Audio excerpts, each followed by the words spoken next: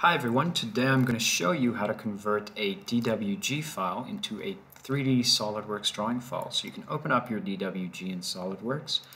You'll be asked what do you want to do with it. So in this case, I'm just going to select the import to a new part option, select the 2D sketch option and deselect that reference option. On the next page, it's going to show you the different layers. I was unlucky and mine had everything on one layer.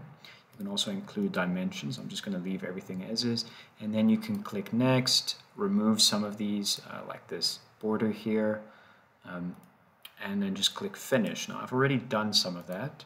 I deleted the border beforehand.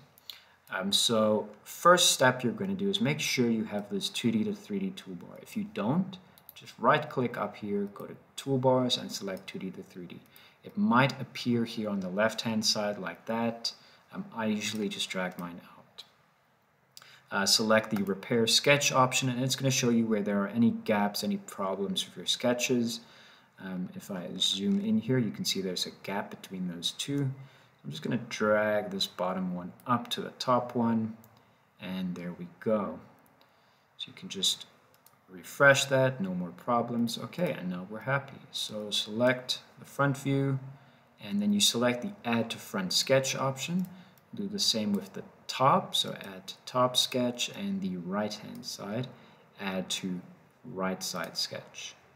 You can exit your sketches, select the front sketch view, and select the Convert to Extrusion option. You want your end condition to be set up to vertex, and just select that back vertex there.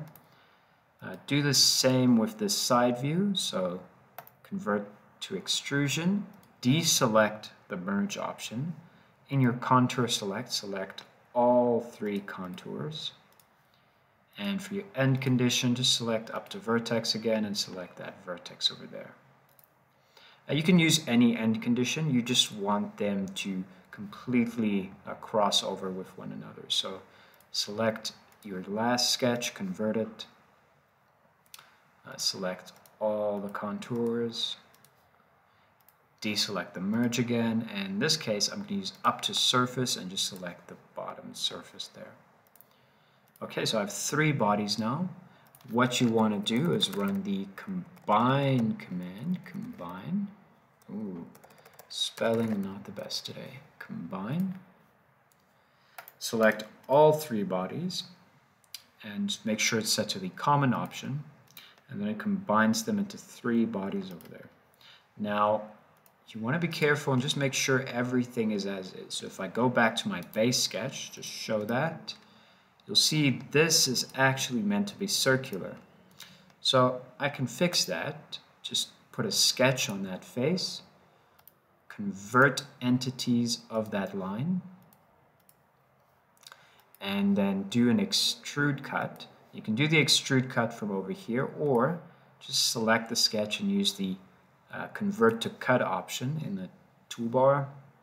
Our starting condition will be this face here. Our end condition will be this face. End condition will be the face over here. And it's going to cut away the center part, but we want it to cut away the outside part. So just flip side to cut. Select OK, and there we have our part. And that is how you convert a 2D DWG into a 3D SolidWorks part.